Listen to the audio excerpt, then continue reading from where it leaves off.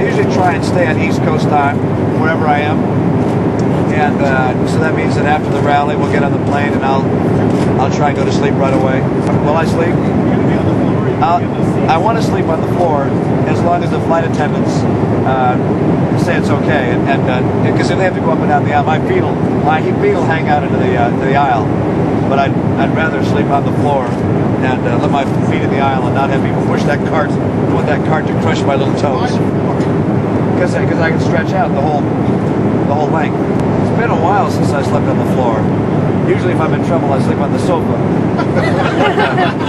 But the floor is actually I have not been in trouble to sleep on the sofa. But sometimes in the middle of the night, if I wake up and can't sleep, instead of bothering Ann by tossing and turning, I sleep on the sofa. Ann and I talked last night, and I said, "Can you imagine we're going to go vote tomorrow afternoon, and my name is going to be on a ballot for the President of the United States?"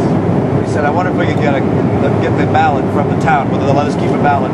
But I think our town has little pages with the punches, so there may not be a ballot again. But clearly, I'd love to have the copy of that. Democratic race, I don't watch it very closely. I mean, I understand it's pretty tight, and there are all these tiers and charges and counter charges, and Bill Clinton gets in the middle of it. And I mean, it all sounds very interesting, but I'm kind of busy on my own, so I don't get a chance to watch that one. But I'm not terribly anxious about which of the two gets it. It's like, whatever.